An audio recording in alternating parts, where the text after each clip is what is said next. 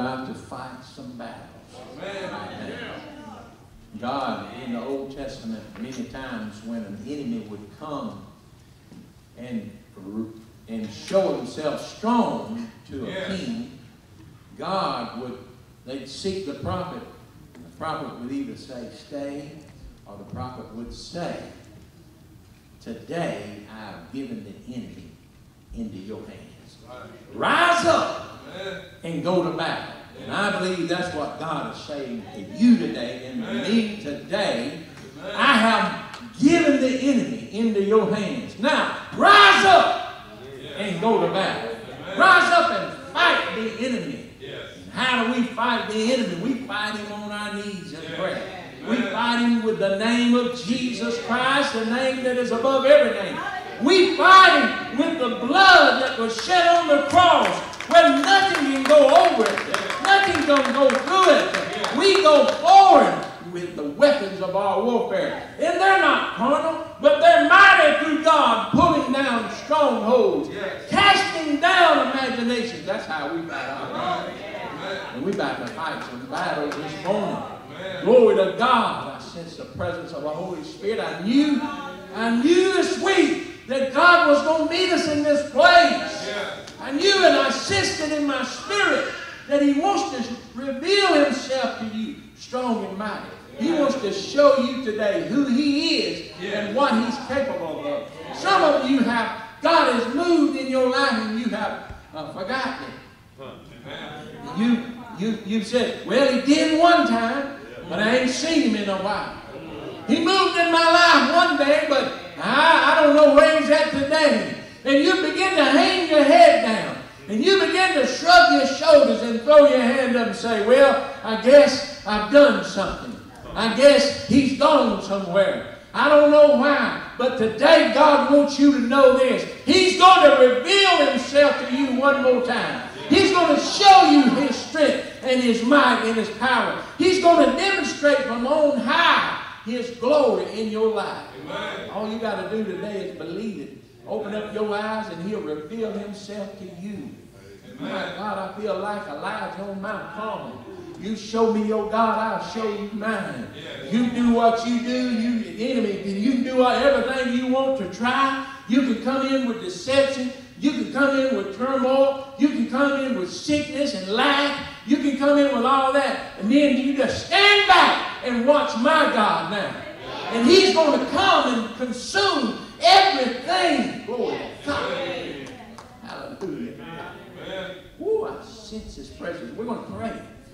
And while we're praying, Miss Shirley, you can go ahead and get the kids. And you can go to kids' church.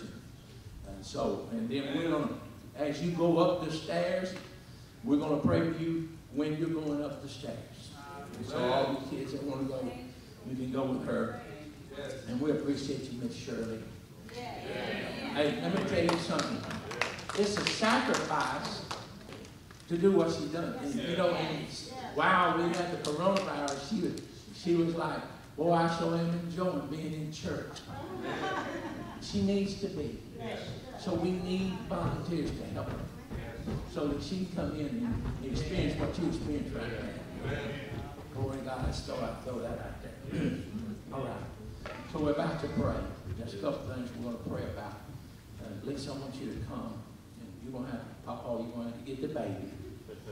And Lisa, I want you to come. And Sherry and Gail, if y'all don't mind, y'all come too.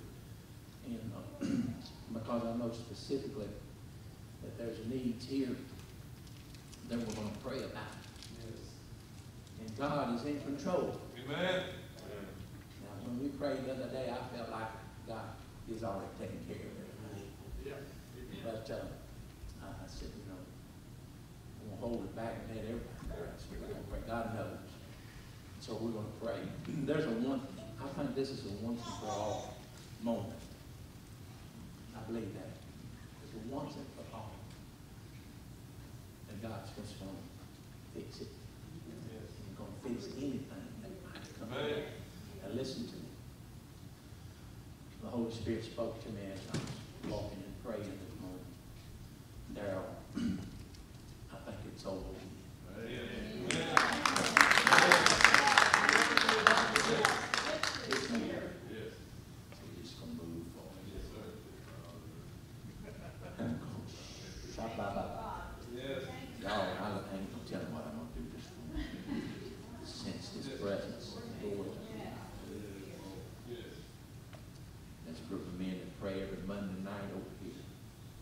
It's a men-only thing, so we don't knock you women out, but it's something that we talk about things that we can talk about. Yes. But we do in here, and then we pray about everything. So this past Monday we were praying, and God had spoke to my heart to go and see Chris, and that's just a miracle down there what God's doing. Amen.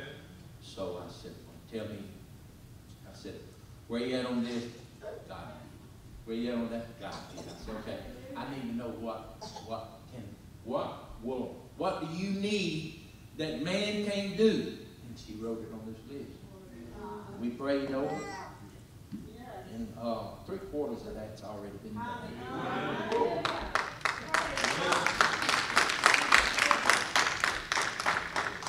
So I said, well, I don't know why. I just felt like I just need to leave until it gets done. And the Holy Ghost spoke to me. I ran in my office real quick and cut these out. They ain't needed. I cut them out, and I want you, and I want anybody in here. If you got something, now, you don't have to write a book, but you can write on here what you need. And then, nobody has to know it. You can fold it up. Ain't nobody going to look at it. Okay? And we're just going to leave it here on this altar. This is your opportunity to see God move. Yes. Do you hear what I'm saying? Yeah. I could tell you miracle after miracle that I've seen this week. I told somebody yesterday, I said, I needed this week. Ronnie, I needed it to see the hand of God move. And so, if he'll do that, Yes. what would he do for you? Yes. Amen. So, we're going to pray. And when and you can come up here, anytime and write something down, fold it up, and we're just going to leave it here. We'll stick it where it won't fly off. And nobody can get in there and look around at it. And you just leave it here and let God move. You say, well, that's silly, Brother Don. Well, I do a lot of silly things. It was silly, Yes. They'll put the initial on it when God does it, come pick it up and take it back. I was thinking the same thing. Just put, and then you get it back. Yeah. Just put a mark on that that's only your mark. That's right. And then when God does it, you come back and get it. Yeah. Glory to God. Why dip in this old dirty river? I got rivers in my own land. Why do I got to get in this river? Oh, God. It's silly, but God said do it. Huh? God's going to do it. We have authority. Yes. We're going to speak it this morning. So let's pray. Let's pray. Craig, you do the anointing this morning. You anoint there. There's different needs here. If you've got a need, you can come. We'll pray for you too. It's open this morning. Glory to God. This is how we fight our battles. Yes. By praying and giving it to God. Amen. By standing on His word Yes. and standing on His promises and believing Him. What might look like foolishness to someone else Yes. is wisdom to God, is the plan of God to move. Yes. You stretch your hands this way. Let's pray. Father, thank you. You're a miracle working God. You're a healer. You're a deliverer. You're a restorer, Lord God. Things that are broken, you can put back together. You can move. The balm of Gilead, Lord, is a healer. We speak it this morning in Jesus' name and strengthen healing. And God strengthen healing. And we say, this is it. This is it, nothing else. And we bind the enemy. We put a hedge of fire around this couple. And we say nothing else will touch their bodies. Get off of them. Leave them alone. Lord Jesus, they got work to do. You do it for us. In the name of Jesus, we believe God will do it. We stand, God, believing this morning. I rebuke the enemy and And I speak, God, over the demonic forces that try to tag around and shadow around and try to come back to kill. But you've come to give life and give it more abundantly. And we speak authority in the name of Jesus, Lord. In the name of Jesus. Lord God, move. I pray, Lord, you are a mover. You're a shaker, Lord. God, you do what no man can do. Lord, work your miracle, work your power in the name of Jesus Christ, Lord God. From the top of his head to the sole of his feet, Lord, let the power of God just reach over and through him. God, we thank you, Lord, that your light drives out darkness, that your name, God, causes the devil to tremble. God, that you have the power and the might to do it. Lord, you've given authority. You're the king over sickness. Lord God, you're the king over disease. God, you're the king over it all. We speak it now. God, we release it. We pray for those babies upstairs, Lord. God, let the anointing that we are sensing right here just move into their life, God. Put something in them today that they'll never be able to shake off and the devil will never be able to pull off.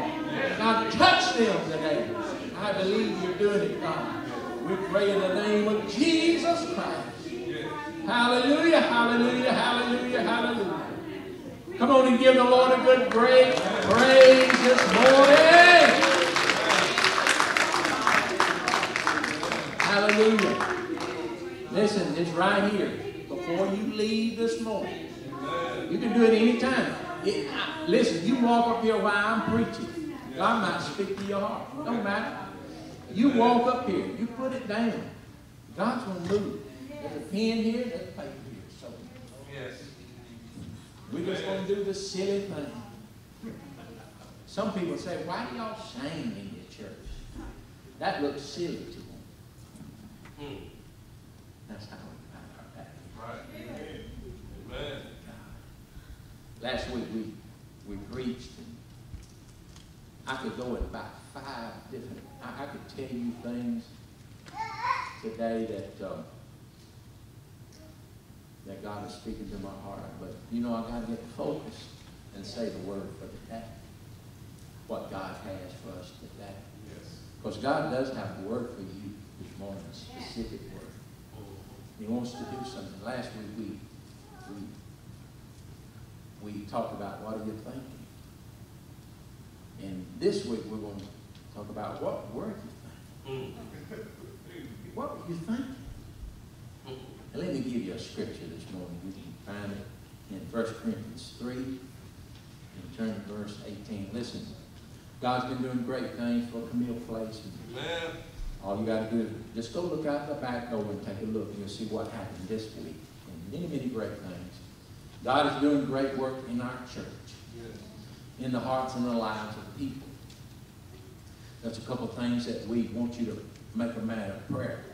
And we've been trying, this died on us, and we've been trying to get companies and people to come, and everybody talked to somebody the other day, and they gave us a name of a place, and that place we'd already contacted, and they telling us it'd be June 28th before they could even come up here and give us a quote. But we've got some contacts. Now, men may say, I don't have time, I can't get the material, they don't, you know, they're back ordered because it's not coming, they can't get the components or whatever. But God can do it. Yes. Let me tell you what we want to do. We want to take that down. We want to put a screen up here and a screen up here. And we want to put a screen back there. Not that kind of screen, but like a big TV. You know what I'm talking about. So that, I mean, that's what we need. Okay? Those things, how much they cost, we can get all this done, but just about how much you pay for that. Okay? So that's what we want to do. So you know specifically what we need. We need to get that so that they can control it from here, but they be able to see back there. And so, y'all know what we need? Do you know what we need? Yes. You believe God can do it? Yes. Well, let's pray about it. Amen. Let's get it done. We've already got the live stream going, except, one more thing, our internet and all the internet we get here it's just not what I think we need. And so we've got to get that done. But we are doing, we're recording this morning for anybody who wants to watch the service. We'll upload it this afternoon. So we're still doing that. And it looks really good. And my son-in-law, Justin, hey Justin, everybody wave at Justin. Okay? He's real good at it. And he puts the graphics and everything on there. So it looks good and it's doing good. But we need that internet to get it right. That's what we need. Okay? What were you thinking? 1 Corinthians 3, verse 18 says this. Let no one deceive himself. Look at that. If any among you thinks, look at that, he is wise in this age, let him become a fool, that he may become wise. For the wisdom of this world is folly with God. There's a lot of folks that think they're smart. For it is written, he catches the wise in their craftiness, and again, the Lord knows the thoughts of the wise. They are futile. Last week when we talked, we said that you need to make your calling and election sure, because what you think you have will be taken away from you. So what you think may not be what reality is. You may be fooling yourself. See, John 5, verse 39, I'm going to give you some scriptures. You can write these down as I'm giving them this morning, and then go back and read them later. You ain't got to flip it back and forth, okay? He says this, and this is Jesus talking. And he's talking to the Pharisees and Sadducees. He says, you search the scriptures because you think in them you have eternal life. And then he says, and it is they that bear witness about me. Yet you refuse to come to me that you might have life. So I'll say it again, make your calling and election sure. And if you're studying the scriptures and you don't find Jesus in there, then you're blind. Because he's in there from Genesis to Revelation.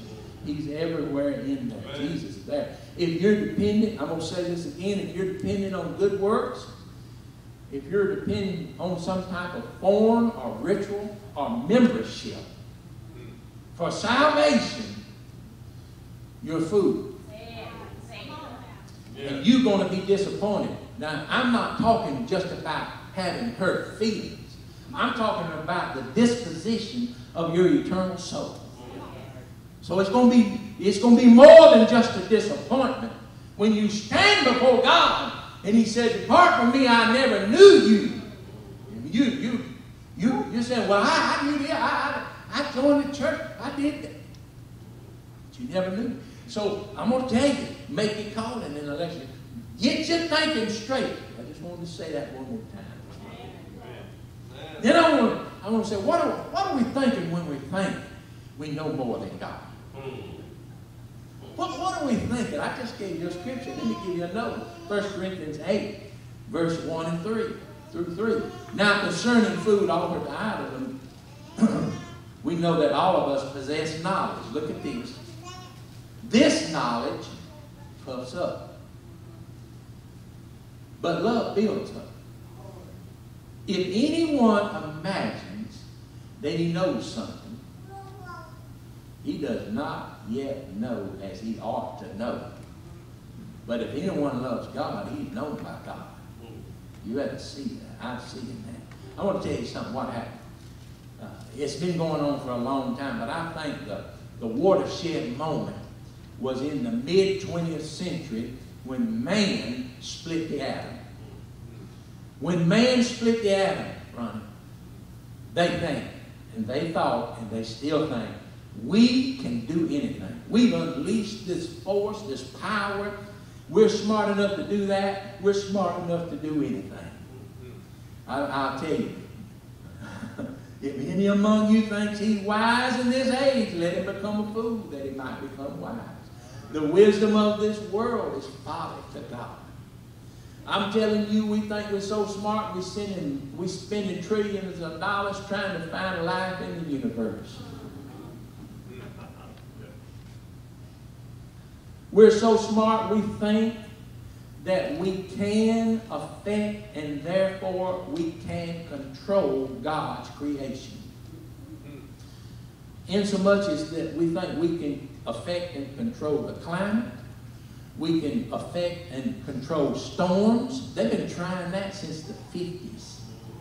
They've been trying to seed clouds and kill storms and change this and change that, thinking they can do that. And they think we're so smart that we are the ones that's causing the climate to change. I just got to tell you, there's a big thing up in that sky. It's called the sun. And if you want to know what affects this climate, you go out and look at that. It's been affecting it for a long time. If it shines too much, you're going to burn up. If it don't shine enough, you're going to freeze. Boom. I didn't need a PhD to tell you. They even think they're smart enough to control the population. Now, I'll get back to that in a minute, but let me tell you. I'm just looking at my notes here. So we downstreams and we built cities in the desert. We down rivers.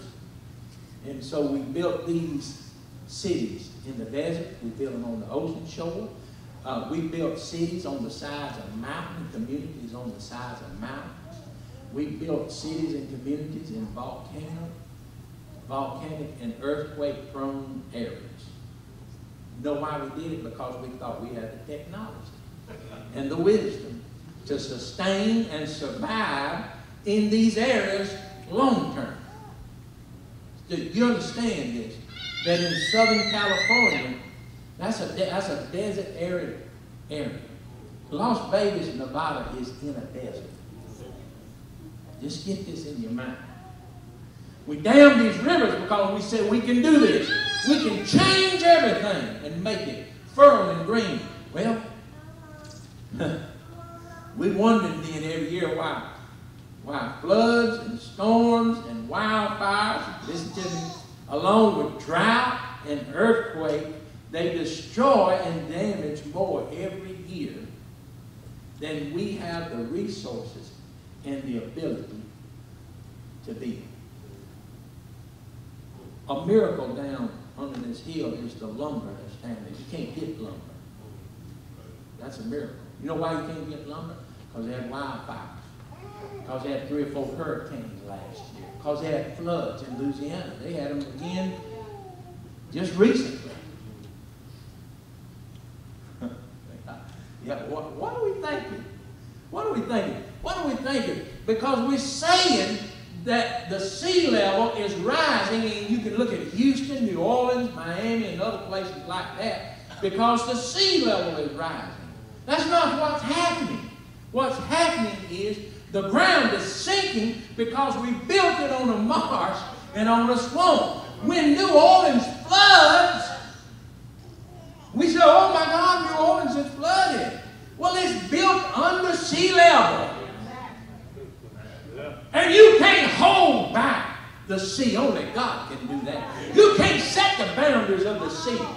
Only God can do that. The man who builds his house on the sinking sand is a fool. And we've been building homes and been saying, God, why are you letting us? This is a natural disaster. It's a God. And yeah, because you're stupid enough to build your house on a swamp and to build your home on low land. It's going to sink. There's a tree out in my backyard, a huge oak tree. All around it, there's a depression all around it. The ground didn't wash away. The weight of that tree pushed that dirt down. You see what I'm saying? But we think we're smarter than God. What are we thinking? What are we thinking? Listen, we're so smart that we define life, and we say when it begins. We say what value life has, what is valuable life, and what is not valuable life. Yes, that's right. I was listening to a teaching just last night about the theory of eugenics, which has been around since the 20th century. And I just want to tell everybody in here right now that the founder of Planned Parenthood believed this. Okay? They believed that if you was not white and rich, you didn't deserve to live. The founder of Planned Parenthood believed that. So they came up with this thing, which had been around, but they popularized it, and now we fund it, and it's called abortion. And if you look at the statistics, there is minority and poor people are being aborted at a rate very much higher. Because, you know why? Because they said this life is more valuable than that life. Do you understand what I'm saying? We buy this stuff hook, line, and sinker and believe it and call it women's health care. What are we thinking? I'm going to tell you what we need to be thinking, that God's about tired of that. And he's tired of it. And he's saying, that's enough is enough. There's 63 million babies in this country alone. And who am I? Who am I to go looking down and saying, worthy, worthy, worthy, not worthy? Valuable, valuable, valuable. Oh, that baby's not valuable. Who am I? Who do we think we are? What are we thinking we're doing? What are we doing with our values and with our lives? We're so smart that we defy biology and we defy Scripture by destroying the fact of male and female, and we're defining an infinite number of genders. Because we're smarter than God. We're smarter than God in Genesis, where he said, let us make man in our image. Let male and female create. Right. But we're smarter than that. We're smarter than God. Lord help us. Now I'm going to tell you something that hits close to everybody this last year. We have so many times as a human race hailed and proclaimed our dominance over diseases and pestilence. But last year showed us we hadn't done anything. A new one come out. Strain number 19. And showed us we're not as smart as we think we are. And everybody now is supposed to say, we got a vaccine, we beat it. There'll be another one that'll come. I'm sorry. It's coming. You know why? Because when I was a kid, I had the measles, I had the mumps, I had all that stuff. But they got vaccines for that now. But guess what? They're starting to break through. Measles has come back. Mumps has come back. Rubella has come back. All these things, they said, we have eradicated them from the world. They're coming back. Who do we think we are? What are we thinking? That we're that smart? God is showing us. God is showing us. Listen, we have redefined marriage and relationships. And in doing so, we've destroyed the family. We've said this is what marriage is. God said marriage and relationships of an intimate nature are between a man and a woman in the bounds of marriage. Okay? Now you may be sitting there saying, well, what do you mean, Well, I'm just saying that's God's definition. If you're going to have an intimate relationship, you need to be in the bounds of marriage. That's what he said. Okay? And it needs to be a man and a woman. Just because the state legalizes it doesn't mean God has blessed it. Now I'm going to tell you what I'm saying this morning is considered wrong and hate speech and backwards and all kind of stuff. It's always, but I'm telling you, we're trying to think we're smarter than God. I'm not the smartest man, but I'm wise enough to know that He is King of Kings. And He is Lord of Lords. And that He is God Almighty. That I can't do nothing with it. I couldn't save myself, He saved me. I couldn't rescue myself, He came and found me. That's who He is. And here's another thing that I see so much now, and I see people pushing this. What are we thinking when we think we're better than somebody else? The people who devise this wicked thing to say this has value, that person has value, that is a person who is foolish and hateful in their heart. And they're defying the Lord God Almighty. Because in Romans 12, verse 3, it says, for by the grace given to me, this is Paul saying, I say to everyone among you not to think of himself more highly than he ought to. Amen. Galatians 6, verse 2 says, bear one another's burdens and so fulfill the law of Christ. Look again, if anyone thinks he's something when he is nothing, he deceives himself. Why do certain shades of skin color think that they're better than other shades of skin color? Genesis 1:27 said we're all made in the image and the likeness of God. And let me tell you, if you're thinking that way, let me tell you something. We're all descended from Adam, and the blood that runs through us is red. Do you hear what I'm saying? And so people are pushing this difference of hate. I'm seeing it right now. Difference in the family. I'm seeing it all over our country. And I'm seeing it right now as people stand up and say the Palestinians need to be wiped out. And people stand up and say the Jewish people need to be wiped out. What are we thinking? What are we thinking? See, Peter had this problem with Gentiles. And in Acts 10, verse 34, said Peter opened his mouth and said, truly I understand. See, he got right thinking. That God shows no partiality. But in every nation, anyone who fears Him and does what is right is acceptable to Him. What are we thinking? What are we thinking when we think we're better than somebody else because of the color of our skin or because of the amount of money in our bank account?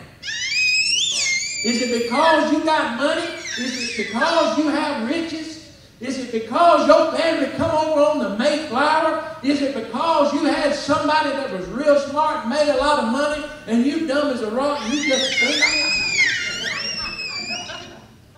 Paul said in Galatians 3, verse 28, there is neither Jew nor Greek, there is neither slave nor free, there is no male and female, for you are all one in Christ Jesus. I am not talking about gender. I am talking about the value that God put in you. And if you will fear God and trust God, He puts you in the same boat with the richest man on earth that fears God and trusts God. He puts you in the same boat with the beggar and the leper in an Indian leper colony in the state of India. He puts you in the same. If they fear and acknowledge God, we're all one in Christ Jesus. Glory to God.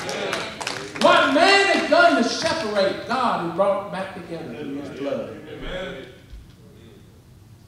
We cannot do that. What are we thinking? What are we thinking when we redefine the character and the very essence of God? I might preach a little bit longer today, but I'm on it. I'm going to spit this one out so I can move on to another one. Acts 17, verse 29. Being then God's offspring, we ought not to think that the divine being is like gold or silver or stone. I want you to see this. An image formed by the art and the imagination of man. This is what he said. And we need to hear this. This was 2,000 years ago. He said the times of ignorance God had overlooked. But now, he says, he commands all people everywhere to repent, because he has fixed a day on which he will judge the world in righteousness by a man whom he has appointed. And then in 1 Timothy chapter 6, verse 3, if anyone teaches a different doctrine and does not agree with the sound words of our Lord Jesus Christ and the teaching that accords with godliness, he's puffed up with conceit and understands nothing. Yes. I just want to say something right here. If you're having sex outside marriage, if you believe that's okay, and if you believe it's okay to have multiple genders, and if you believe that it's okay for same-sex to be married, I want to tell you something right now. I do not judge you. I'm not your judge. I want to tell you something right now. I love you. And because I love you, I'm telling you what the Word of God says. When God says don't look down on somebody, he means people that think different than you.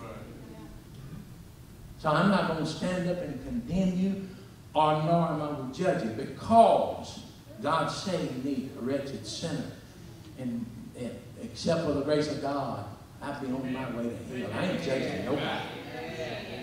Because he said right there, Paul said, there's a day coming when he will. But until that time, the grace and mercy of God is available to everybody. I'm telling you what the Word of God says. But I listen, I love you, and I care for you. I don't care if you're shacking up with 15 different people. It doesn't matter to me. I'm still going to love you. I come to love. I didn't come to kill you. I didn't come to destroy you. I didn't come to judge you. Thank God you can't do that to me, and I can't do it to you. Because I judge you according to my sin. My sin would be okay, yours wouldn't. I just want to clarify that. I like to do that when I'm preaching on a heavy subject like this. Because I don't want you to walk out and understand, well, he hates me. No, I don't hate you. I love you. I love you. Jesus loves you. You just, listen, I had to see the things that I had to see it, the revelation of God that came to me to see. And there are many things in my life that God has saved me from and rescued me. And then I was able to see it. I thank God for that. That's what God wants to do with you today. And by saying that, I'm saying we cannot change the very essence and character of God. If God says man and woman, it's man and woman. If God says it's inside marriage, it's inside marriage. God said that. I didn't say it. And because of my weakness, and because of my opinion, and because of my thought, God is not going to change. Even though he loves me, he will not change. So why are we changing what God says? You ever had somebody come up to you and say, well, I thought you was a Christian. Now, they're not a Christian. But now they're Christian to tell you how you're supposed to act. Well, Christians don't do that. Christians don't do that. I'm like, how do you know what a Christian does? You can't even spell Christian. I used to use a smile. And as a pastor, every now and then I get people that are not Christians try to define my role as a pastor. They ain't never been a pastor, and they ain't not even a Christian, but they trying to tell me how I'm supposed to do it. Everybody's had that. Tell you what a Christian's supposed to do. Well, that's not right. How do you know? In that, you know what I'm saying? So why do we think then we can tell God how he's supposed to act? Why do we think we can tell God this is the way you're supposed to do it? Because it's me, you say you love me, I'm going to go out and do this. I'm going to go out here and hold up everybody coming down that road, but I don't tithe on what I'm getting. No, you be good with that. We have defined and changed the character of God. When we do that, it's no different than if we cast metal, we carved wood, or we sculpted stone and bowed down to it. It's the same thing. It's called idolatry. When we do that, we're not doing it. We're not following this God. We're following the God we made. God does not do what our emotions and our intellect dictate. He doesn't do that. I've heard this so many times. I've heard people that are supposed to be very smart say, well, now, if Jesus was here today, I believe he'd be okay with this. And because he was love. But I'm going to tell you something. Jesus is here today. He's here. In John chapter 1, he said he is the Word. Glory to God. He is here. I know what he's saying. I don't have to imagine, well, Jesus wouldn't, because of the times have changed and people have evolved. And when he said that, it was because of the place he no, my friend, he's the same today, yesterday, and forever. Jesus has not changed. He hasn't gone anywhere. He is here. I know it because he lives in me. Glory to God. And he's here. And his testimony and his word is very clear and is concise. And his word is revealed to me by the power of the Holy Spirit. So I need to stop defining God based on my weakness and my sin. Hebrews 13:8 says that he's the same. It says this: Jesus Christ is the same today, yesterday, and forever. I want to tell you something. I love to hear these young ones holler. You know what they're doing? They preach. I'm talking loud. They're preaching with me. I love it. Some of them making more noise than y'all making. Y'all don't even make a little bit of noise. Y'all need to get up and say amen. These babies are. I love it. Don't let them go in on, because I like to preach to 2 o'clock. Well, no, if I did that after a while, they quit amen, and they start saying, hey, you need to shut up. I love it. Yeah, she'll go. She'll say, I see you.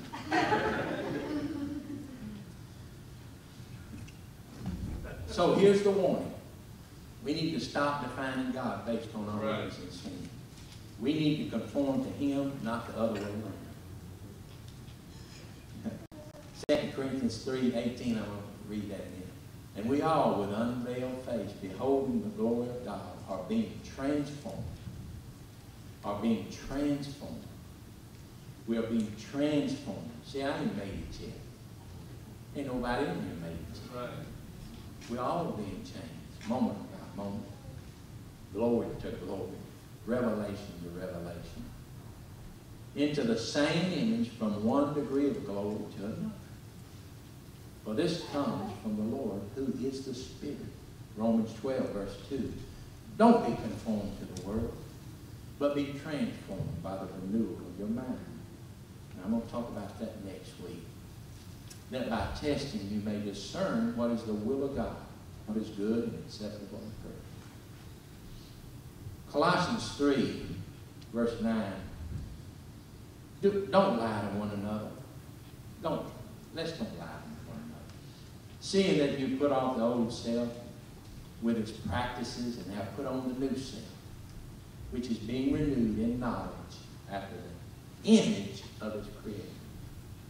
I'm going to tell you today, you need God to be God. I preached it the other week. We need a Psalm 91 God.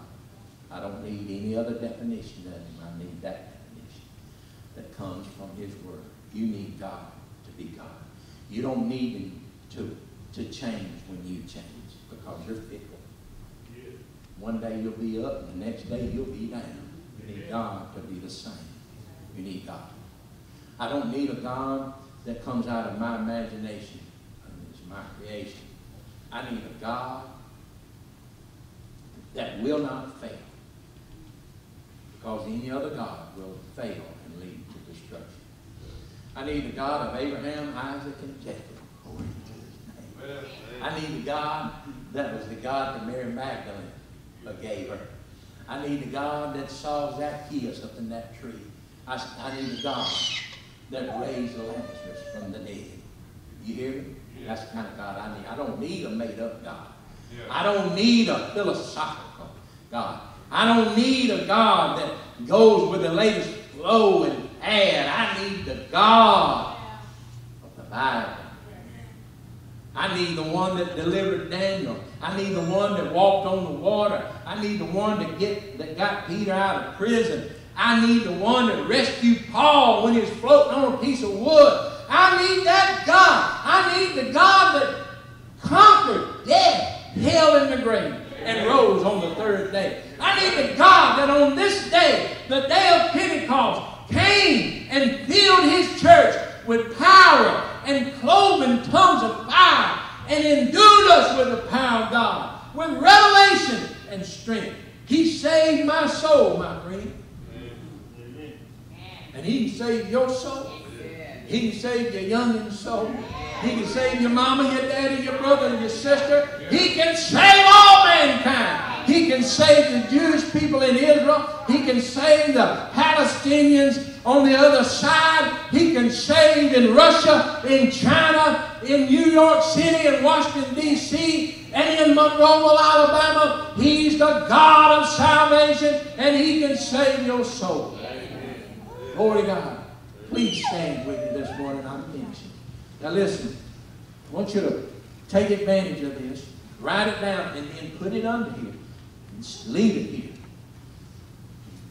And as Ronnie said, put a mark on it so you know it's yours. When it gets answered, you can come get it.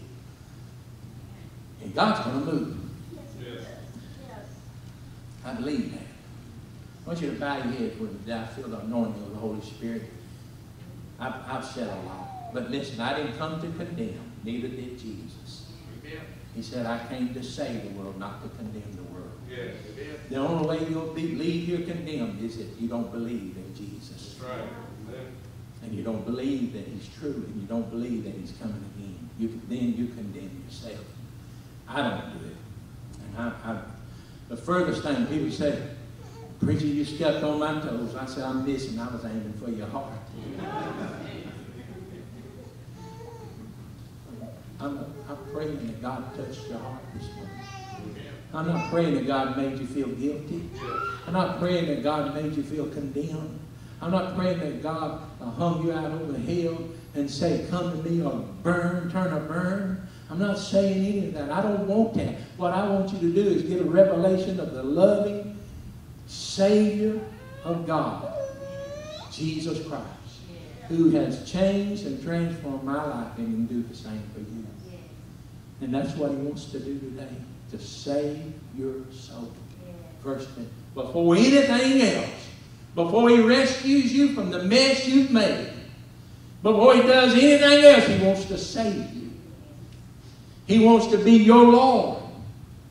He wants you call him Father. He'll call you Son. He wants to call you to call him Daddy. He calls you daughter. That's what he wants today. That's why Jesus came. To seek and to save the lost, and then to destroy every work of the devil. Yes. So if you need Jesus as your Lord and Savior, if you're not sure today, I want you to just lift your hand. Let God see that. God sees it. Anybody else? God sees it. Now, if you want to be more like Jesus, how about lifting your hand today? I'm not even looking around. I got mine lifted. Let's pray together. Why don't you pray from your heart? You pray to Jesus, and I pray to Jesus. We'll all pray together. Lord, I love you so much today. I thank you, God, for all you're doing, all that I can see, but most of all, thank you, God, for what I can't see. Because behind the scenes, you're working in many mighty ways. I bless you, O Lord. I call you King of Kings and Lord of Lords. Lord, if I have changed and altered who you are in my heart, I repent of that, God. Oh, God, I repent of that. I need you to be who you are and who you say you are. God, I need a delivering God, a changing God, one who will set me free. So, Lord, I ask you to help me, Lord, never to forget that.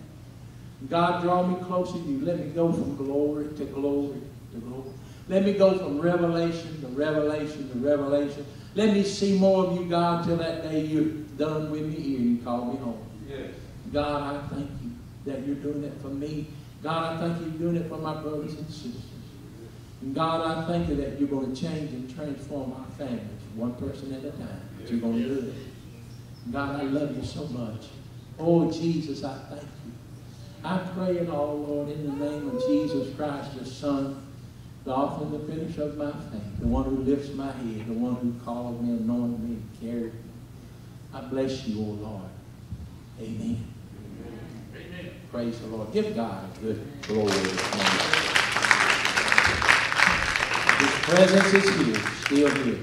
And you don't have to leave him here. He don't just stay here. When you get in your car, he's going to walk with you. He's going to go with you. Hey, thank you all for supporting and for giving. You can give in the offering on the way out. If you've got a prayer need, remember, put it here. God is going to move. Amen. Love you all. God bless you.